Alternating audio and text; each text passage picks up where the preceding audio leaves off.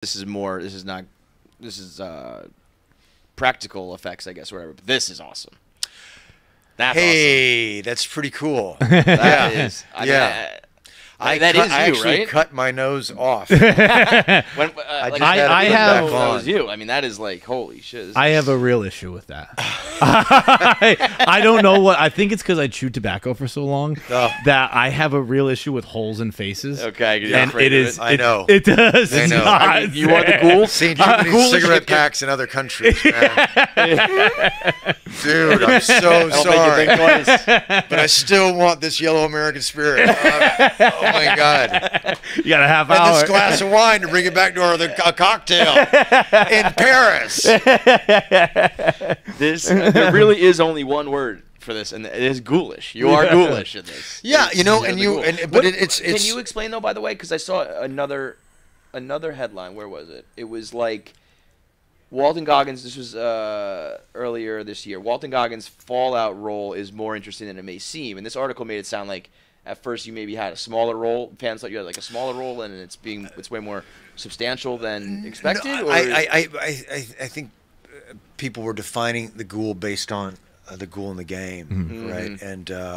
And so there's you have to play the game to really understand it. But this is it was always who it was. It was never anything smaller than that. It was the writers that were writing about it, thinking, oh well, the Ghoul.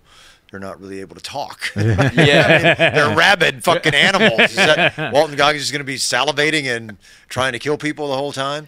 And it's much. Yeah, that's not worth his day rate. Anybody do that. No, and he's it takes place 200 years after the nuclear fallout, right? And this particular guy, the Ghoul, has been around for 200 years and seen the worst that humanity has to offer.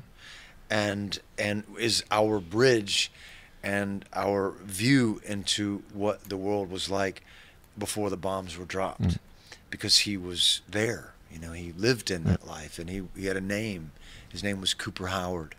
I can't really tell you too much about him, but it's it's fascinating. You know, it's really to play the same guy in two very vastly different realities. Yeah, right. It's like two roles in its own right. It's good. I think people are really going to like it. I hope so. Are you prepared for the like Comic-Con type fan bases, because they go wild? Like when this game comes out and you're doing press and out in the streets. I mean, they're going to be there's a whole. I feel like you could be as successful as you can be when you start to dive into video game world. Yeah. It's a different ballgame. Yeah. You ready for it? I'm ready. You ready? Bring it on. I'm so ready. I'm getting an apartment in every city in America. I mean, every city in the world. Mumbai, here we come. Yeah. Was